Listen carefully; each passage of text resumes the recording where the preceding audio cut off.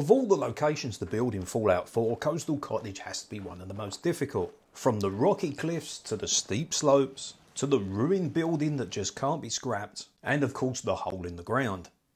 So when a viewer of the channel asked me to build here, I knew I was going to be in for a tough challenge. Well, I packed this scrappy no mods build, full of lots of cool features, from robots to radio stations. But did I live up to the challenge? Join me for a quick tour, and let's find out.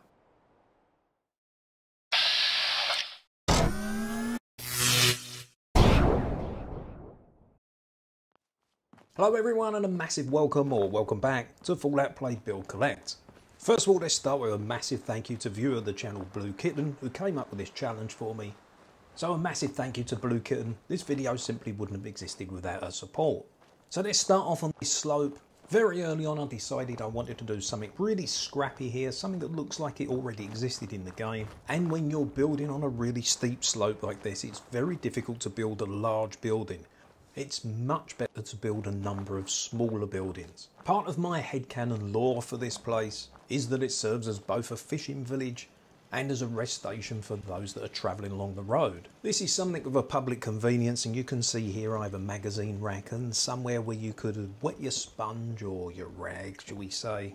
I don't think this is something I really want to dwell on, but I do think these kind of details really can add something to a build. I've made sure all of these buildings can be accessed from both the front and the back, and I've tried to make it seem like the settlers were using as much of the space as possible. The vision I had for this building is this is where the settlers are growing their medicinal plants. Having the plants come up from the floor there and having the open roof, I really like the way this one worked out. I think this is actually the first time I really thought about where the settlers get their chems from and their medicines. I think this kind of medicinal plant growth is something I'm going to have to consider more in builds in the future. Next up I have a more traditional kind of greenhouse building.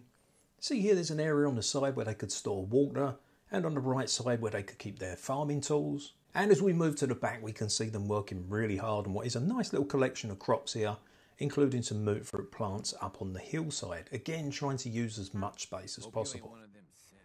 Let's head back down the hill and we'll take a look at the buildings on the left side. And we'll start at the bottom with what is a police shack. I managed to get a guard post in here with some working spotlights, and I placed the door on the back here so the guard can get out and investigate or patrol the exterior of the settlement if they need to as well. This is the first of what I describe as loosely cobbled together chalets.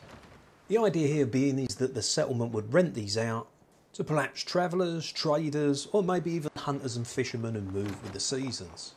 As these are for rent, they're very basic, and of course there's no personal effects in them. And it was nice to finally find a place to use that for rent sign. All three of these buildings use unique pieces. Really like the way I put these auxiliary beds up above the main bed. Again, trying to make the most of the space. Perhaps a trader could have his caravan guard sleep above, or this could be temporary accommodation for a whole family. Next we head around the corner to this defensive position. Plenty of storage here for weapons and ammo, and of course we have weapons and armour workbenches. And these two guard posts have a really nice view of the hillside. This is one of the few areas of the settlement I decided to fence off. And as we head towards the workshop you can see there's a scavenging station and some fishing paraphernalia. Decided to use this building as the room where they'd cook and prepare the chems and their various medicinal plants. On a slight technical note, I was quite pleased with the fact I managed to get a floor that goes all the way round and through. And I love that red rocket robot poster. So we turn round to the left here, we can see a walkway that leads round the back of this building, but more on that one later. And for now let's head up into the trade area. And if you see my other builds, you know I very rarely have anything sitting around on shelves. I think they'd lock everything away in containers and cupboards. I think in the Fallout world everything of value would be locked away. But that's just my personal preference for how I think settlements would work in this world. Of course there's also the practical implication of it's very difficult to do junk without mods. And of course it doesn't use up space in your settlement and helps the game to run smoother. There's one of my robot provisioners. Anybody who's seen my other builds on this playthrough know that this particular playthrough has all robot provisioners. I don't do that on all playthroughs, but this guy was specifically quite a heavy robot builder. Now we come to what to do about the big hole in the middle of the settlement.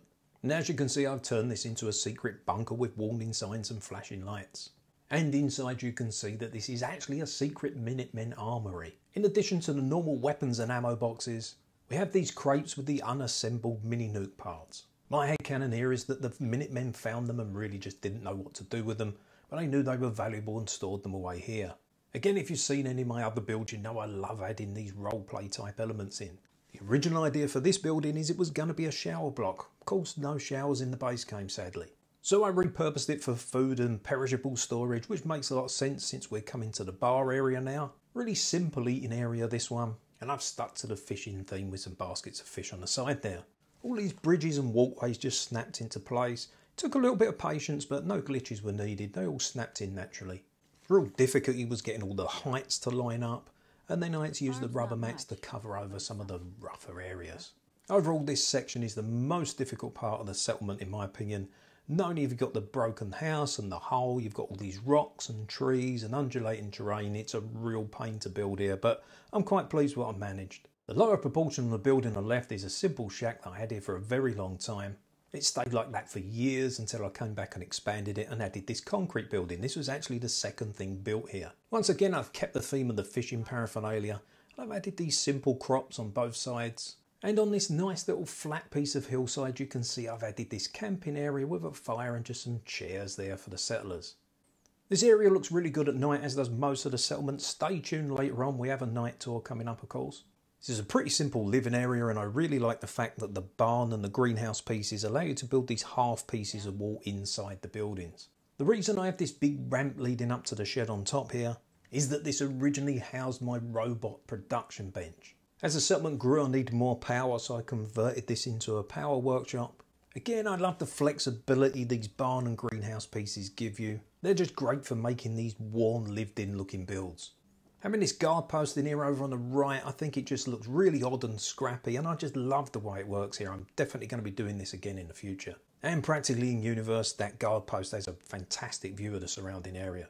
And when it comes to building in amongst these trees, I use the same technique here with these metal wire floors as I did at Red Rocket with the fuel hoses. If you haven't seen my Red Rocket build, I'll leave a link to it here. These floors just snapped in fine, nothing special was needed other than having a lot of patience. Another one of my robots here, he was the lone resident here for a very long time. This place occasionally gets attacked by a deathclaw from over on the left there, and this robot makes short work of him. Even though this is no mods build, it does use all the DLC pieces and some bits from Creation Club, so if you see anything in the build and you want to know where it's from, just leave me a message, I'll be happy to let you know. This is a Minutemen control room. They're also broadcasting Radio Freedom from here and putting together their radios to disperse throughout the Commonwealth. Plus, hidden away in the corner here, we have a secret security station. Having almost been completely wiped out, I figured the Minutemen will be putting a lot more effort into intel this time. Some reasonably comfortable quarters for the base commander. Then we can head out of the bunker and through a hole in the wall of this barn into what is our medical room. It's very, very rough and rustic, but that's the whole idea here. The Minutemen haven't been back here long. They're just coming back and setting everything back up again. Someone on one of my previous videos commented that my settlements weren't scrappy enough. My answer to that was it depends on the location and it depends on the type of settlement. Some of my settlements represent newer builds, and some of them, like this one, are meant to have been around for quite some time. The upper level of this concrete bunker has windows all the way round so it can be used for defence. This bridge and balcony area gives us access to the stairs that lead to the roof, and you can see on the right here, I really like the way I've managed to do this barn roof with the power coming out of the side there. We may be a long way from the capital wasteland, but I couldn't resist fitting in these GNR signs. Spent quite a bit of time working on the lighting in this area, and this roof really does look fantastic from a distance at night. Lighting was really important in this one, and it really helps this settlement stand out. There's not much in this area, it's one of the more sparse areas of the map, and obviously being up on the cliffside as well really helps this settlement stand out from a distance. The original plan was to add an observational post to this area, but even with a couple of resets I was starting to run into some problems with the size of the settlement. If you don't know how to reset the size bar, I'll leave a link to a video here where I go into full explanation of that and the possible problems of it. The next problem with this settlement is this hillside area here. This is one of the reasons why I didn't wall all around the settlement. Anybody on this hill would simply be able to come straight over the wall or fire over it. I played around with a few different solutions for this, and in the end I decided on this wooden walkway area with these turrets on the top. Anybody coming over that hill now has got a very nasty surprise. It's extremely difficult to get these floors and this ladder in around the back here. Very, very tight spaces, and it took a lot of experimentation. Not exactly how I wanted it, but sometimes you do have to make some compromises. Speaking of compromises, it doesn't seem to matter what I do. I seem to end up with a Brahmin on a roof somewhere. I've been watching some Starfield videos this week and it seems Bethesda still haven't fixed this pathing issue. I wouldn't be at all surprised if Fallout 5 comes along in 10 years time and we still get a Brahmin on a roof somewhere.